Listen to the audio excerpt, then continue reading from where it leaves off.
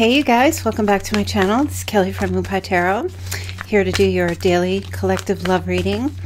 So just keep in mind some of the messages may or may not resonate. Just take what fits, leave the rest. And please do hit like, share, and subscribe if you enjoy these daily readings. I will be here every day, Sunday through Thursday, and Thursday evenings I will do a weekend collective love reading, okay?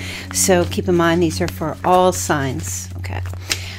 All right, you guys, let's get started. See what the messages are going forward for you from the time you're listening. Okay, so you have the Nine of Pentacles. Okay, you're in a good place here. Independent, successful, financially stable, feeling secure. This is a card of profit, prosperity, wealth. Maybe you just purchased a new property or you're thinking about that. Rewards. I see you receiving rewards through hard work. Coasting. They're giving me the word coasting. Collecting on your investments. Thriving. This is good, okay? As far as love goes, single and independent. And not with anybody, okay? At this time. Just completely solo, seeking out your own pleasures. Not relying on anybody for anything. Okay, this is a Virgo card, but you've got love coming in. Beautiful. Ace of Cups here. Okay, so there's a new beginning, possibly a new relationship coming up for you. New romance, love, happiness, joy, possibly pregnancy, socializing, celebrations, and ooh, you have Justice. So you also have Cancer, Scorpio, Pisces, and Libra energy here.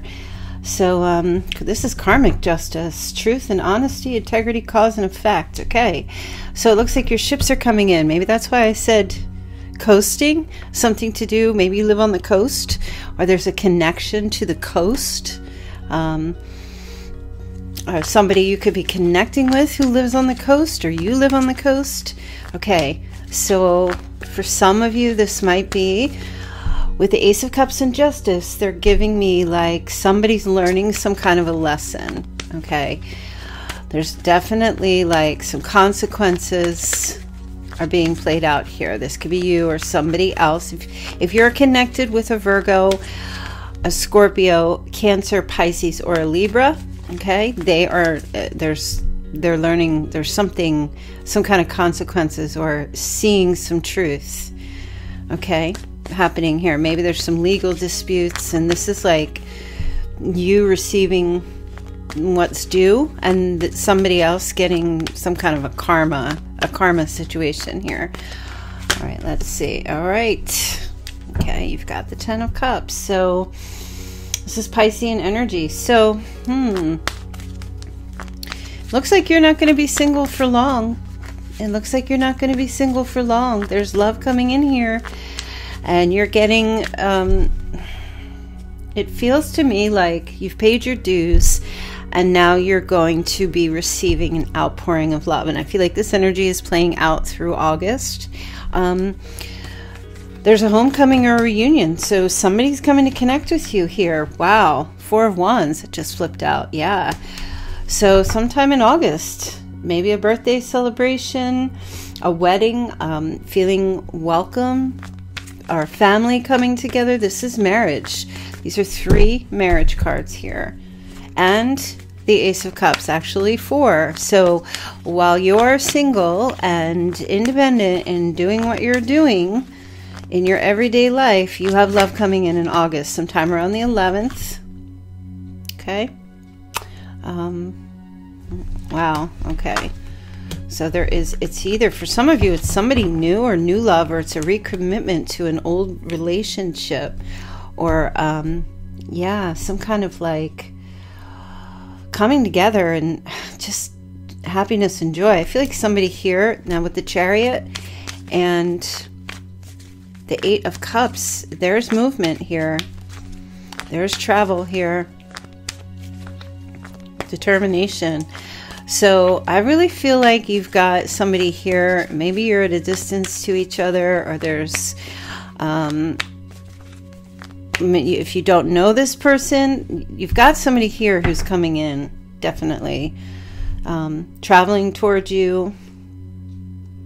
There's a lot of self-discovery, self-analysis. There's also somebody here who's going on some kind of a trip in August. And I'm feeling between the week of August 7th through the 11th, or at least that whole week, the 7th through the 13th, somebody's coming towards you. Might be a trip planned, or you're getting a reach out from someone. Let me see here. What's going on? Overcoming some obstacles here. Somebody's very determined and ambitious to come towards you. Let's see here. Okay, yeah. Pushing. Wow, this person is coming in, like pushing away the obstacles and the burdens. Overcoming some kind of struggle here, that's what the 10 is. So you have 2 10 cards. Okay, wow, this is something. Who is this person? Well, I can tell you they've been thinking about you. This person has been thinking about how to make something happen, how to make things come to fruition, how to seek the reward. This person it's kind of like contemplation, making an investment. I feel like that's what this person is doing. This is Taurus energy as well. We have Sagittarius. Somebody's making an investment here. They want to cultivate and grow and nurture a connection with you. Okay? This is like an outpouring of love here.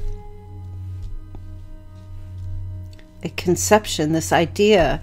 I feel like because we have this reunion card, for some of you, this is someone who wants to get back together with you or connect with you or see you. Okay, and for others, this is a new connection that you might meet someone at a reunion or some kind of a party or some type of event sometime in August, okay? More specifically, like I said, the week of August 7th. Somebody here, if this is a reconnection, there's a lot of regret. They may have refused love offers from you. They were stagnant, kept you in a stalemate situation. This person, a lot of remorse here. And I feel as if they're not interested in anyone else. They get love offers, but it feels like they don't have any, it's like, nah. They get a lot of love offers. They get a lot of, they generate a lot of interest from others, but it feels like this person is just like, nah.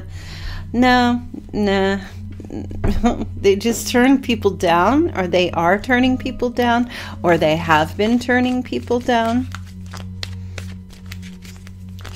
And I feel like it's because of you.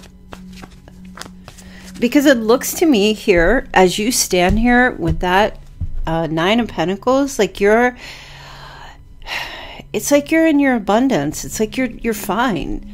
You're not in a position of need. You know, if the 9 of Pentacles was in the reverse, this would be like a lack of independence, a lack of stability, insecure, a reckless type of energy. And it looks like you're standing up straight with your head held high, not in a boastful way. You're just, it looks like you're just living your best life and just doing what you need to do for self. And let me see, if this was a past thing, what happened in the past? Why did something end? Because it feels like this person wants to marry you. Oh, wow. This was a real, okay, for those of you where this is like a reunion, I was asking why something may have ended, and this is Gemini energy. One person was like, yes, one person was like, no. And this was such a beautiful, this was real love with the lovers. And it was so beautiful and so authentic. And somebody got scared. That's what I feel like. Somebody got scared. Maybe it was you. Maybe you ran away from the connection because it was just too real. You know? Kind of like either you or another person, or both of you. realized, for some, a twin flame kind of thing. For some, it was like, this is the person. Somebody either wasn't ready or didn't have the strength. Leo energy. A lot of self-doubt. Didn't have the strength. Wow, it was a golden opportunity. Absolutely, that's what this was. Okay, and this is strictly for those of you who, you know, had a connection with someone here and it ended. This was like the opportunity of a lifetime for love, for security, long-term, for manifestation, to invest. This relationship, this love was so prosperous, and it was like, it was a big decision. And I feel like somebody knew it. This person knew it, or you both knew it, and it ended. Yeah, went into some isolation. There's a lot of soul searching, introspection, solitude, a lot of solitude. Okay, the Hermit energy is, you know, that's Virgo energy. This is a real strong, like, isolation kind of thing. Reclusiveness with a lot of withdrawal, maybe even possibly antisocial behavior, and there was just like a lot of withdrawal in the connection. And it was because someone, were they fear-based? And they couldn't give as much. They could only give a little. They would, like, you know, drop some coins in the coin bucket to you, and then you would drop some into them perhaps, and like, that this might be how this connection played out. But, you know, it feels like, maybe you were connected with a Taurus for some. It feels like this person was not really capable of giving you everything. But you know what? There's remorse and regret. So if you guys are in separation, this is like, oh, damn. I don't know what happened specifically, if you walked away or somebody walked away, but it feels like this person is, and maybe even you, it's like, jeez. There might be there's regret and remorse on their side. Let me see you. Okay, you're healing. You're the star, Aquarius energy. Maybe you're Aquarius. You know, you're calm, and I see that here. You're renewing self, rejuvenating yourself. Okay, yeah, after some kind of ending, or maybe you felt like somebody stabbed you in the back or betrayed you. Okay, or somebody was like bad-mouthing, or, you know, I just feel like you've had your collapse and your breakdown, and you've had your rock bottom moment, and you've surrendered to the star, the universe, to healing. You know, you're working out in your pool, or you're sitting by the pool, or you're somewhere by water, maybe listening to this, and you're getting your inspiration back, and that's wonderful. But this person, it feels like this is an unrequited love, and I feel like somebody is kicking themselves and they want to reconnect with you, and really, like, they're ready. Go all the way, go the distance. But are you going to take somebody back here? I don't know. It's a tough call here, because you've got I think you're going to leave this person in poverty temporarily. I don't think you're going to rush back. I don't think you're going to rush to take or let somebody in. Not right away, but I feel like you will accept the love offer, because it's not just, I mean, I see somebody here taking action, following their heart. Okay, it's not just fleeting. Feels like someone really puts their heart out on their sleeve and tells you, this person tells you that they truly do love you. They're crazy attracted to you. They want to date. They want to move it forward. Okay, and connect with you in some way. Come to see you. They want to see you face to face. Okay, there's the tower just flipped out. Yeah. Everything is changing. This is like going to be very sudden for you, like a sudden upheaval. It's going to come out of the blue. These revelations, somebody coming out of confusion, healing some trauma. Okay, and this is just going to be an absolute surprise. I don't think you're going to expect this. This person's like, definitely, they've been delaying.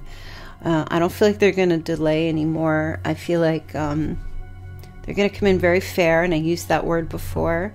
They don't want to argue, but they're very curious if you will accept them back. They watch you, this person, somehow, some way. They see you, whether it's externally or in their mind's eye.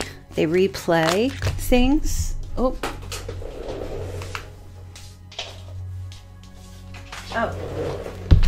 They replay when you guys met or when you were together. Okay. Four of Swords energy, love and rest. And maybe when you were in bed together or when you slept together. They think about that connection. Okay. It's not exactly the physical act, but the being together, the connecting to one another, the quiet, the intimate, private moments together.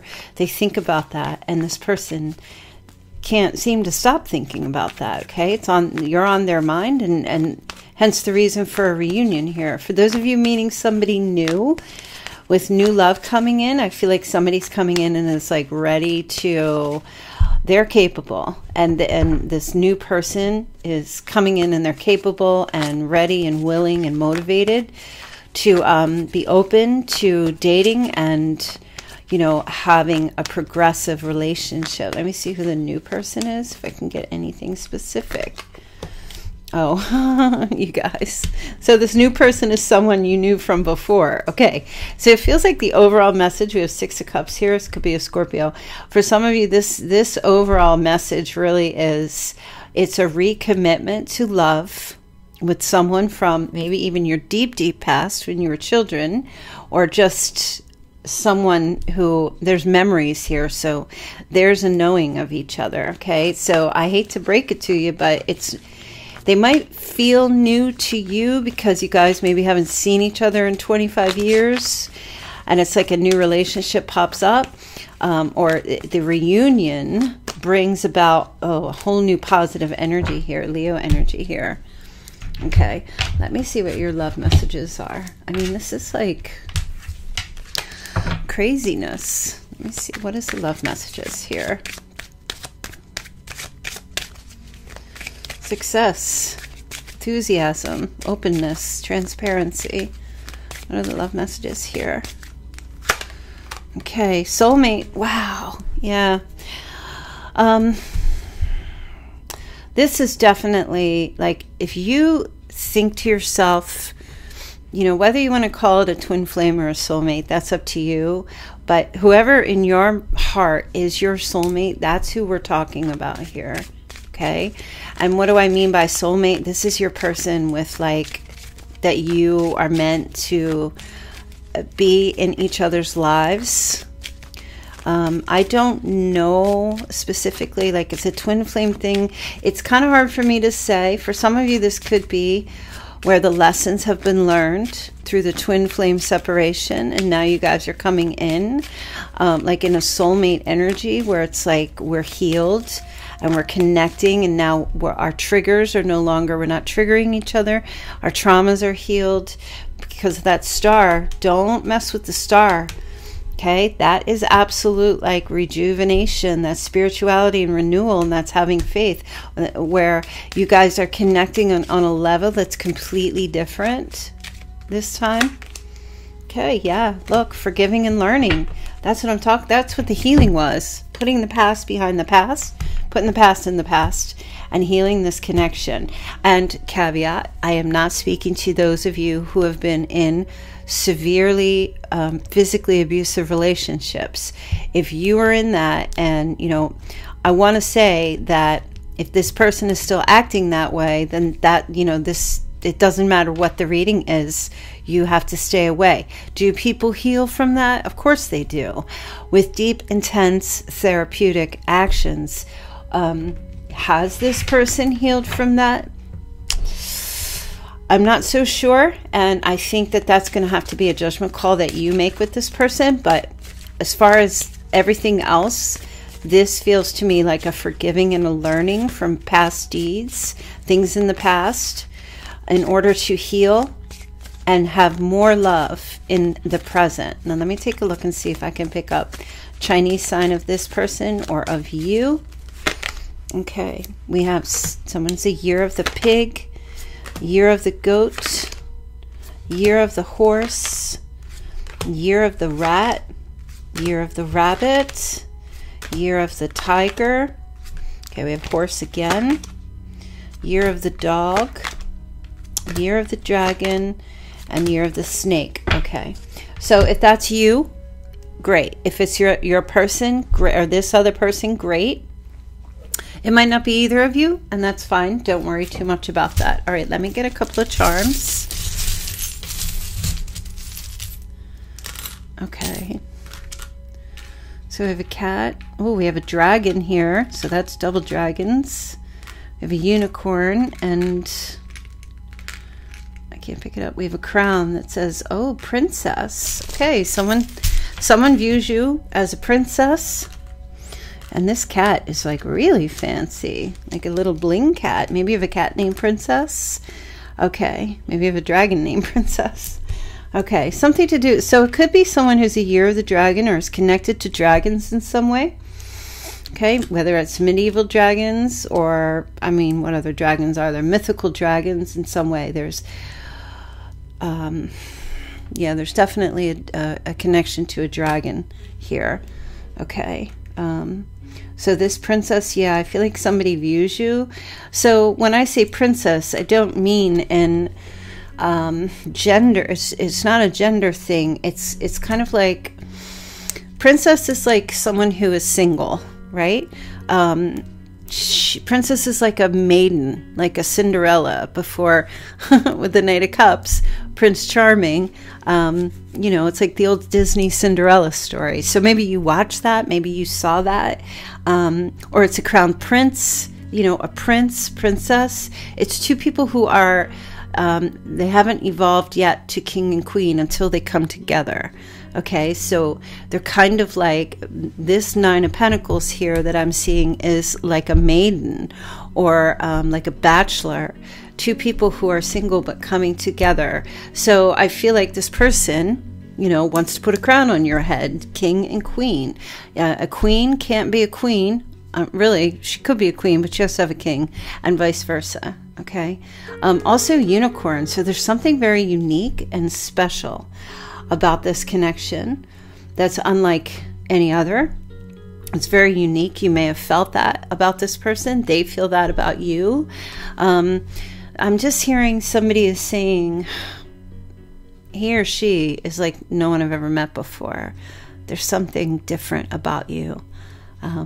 You're not a carbon copy of all the others. You have something very special and unique that makes you who you are, that this person and every other person that they've met or they meet as they go forward, they constantly are looking for you and they can't find you, and they're kicking themselves because there you are right there. They don't know if you're going to take them back or not. I think you will, but I feel like you might, you know, kind of like if they reach out, you might take your time to respond or just kind of leave them in the dark or in the cold a little bit with their offer that comes in. I'm not sure why you're going to do that. I'm sure maybe you have your reasons, but I feel like at some point, like, you will talk to them because you will pick up, I feel like, a sense of healing from this person as well. And they're coming in completely like a unicorn, completely different than how they did before.